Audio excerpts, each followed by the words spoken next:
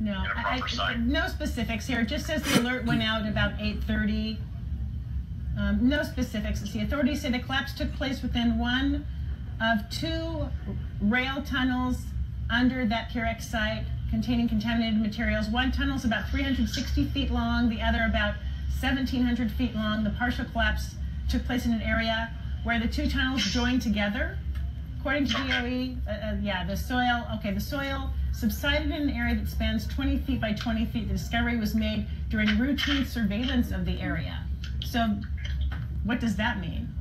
No workers were inside when it happened. Obviously, nobody was in there and experienced the actual collapse. Right. So somebody noticed a depression in the soil, and once they checked the monitors, then they realized that they got a problem. I'm sure that tunnel is heavily monitored, and so they were able to get some kind of visual confirmation on what had happened. Yeah. So it says no radiation has been detected. So it's possible that a collapse within that tunnel, it could have been without any problems.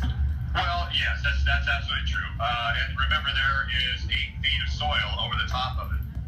So in that regard, you have a good protective barrier, but it's not a permanent barrier. So they're going to have to figure out whether or not, as that soil subsides, that any of the materials inside will be exposed, and that's what's going to take a long time. I really just have been racking my brain to figure out how they're going to handle this, and I can't figure out for the life of me what they're going to do, unless, as I said, they put a protective lid over the top of it, they decommission the tunnel, and everything that's in there stays in there, and they never go in there again. And that's short of that, I really don't know how they're going to clean this up. You know, Susanna Frey's been covering issues with Hanford for several years now. It is, yes? This is just sobering, Gary. When you think about the fact that it's the nation's most contaminated nuclear site, cleanup's expected to last several decades more. It contains 56 million gallons of radioactive waste and has 177 underground tanks. Yes. How will it ever be cleaned up? It ain't. A lot of people asking that question, Joyce. And they're working on the vitrification plant, which will turn that radioactivity into glass at some point. It's not done. It's not ready. They've been working on it for years and years. It's billions of dollars or millions of dollars over budget. It's way late, and they still don't know if it'll work. Wow. So this process is a race against time, because you're trying to build something that can handle the waste that is being held in tanks that are way past their date of expiration, and they are holding some of the hottest, most corrosive materials known to man. Wow. And then, so this is a big race to try and get that before those things start completely get into the groundwater, into the Columbia River.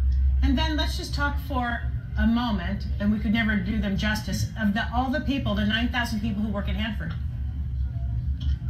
Yeah. I mean, think of the people who are hoping, who are being told that they're going to work safe every day because they have the protective gear, that the site is safe, et cetera, et cetera. But you've covered stories, and so has Susanna, where that has turned out for many to not be the case, but for most, the assumption is that they are perfectly safe. But, I mean, that's a contaminated site, no doubt about it.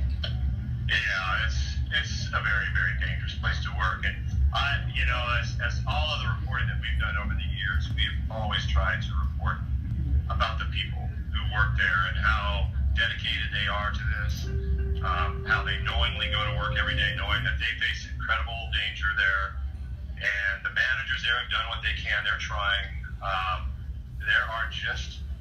This is just a very hard situation to manage there. They have just so many problems. They've had so many exposures of people to gases. Remember, there's all these other incredibly dangerous gases and materials that people are exposed to out there, and they'll get sick. And if you guys are new to Trumpet News Channel here on YouTube, make sure you subscribe, because this is a normal thing that we have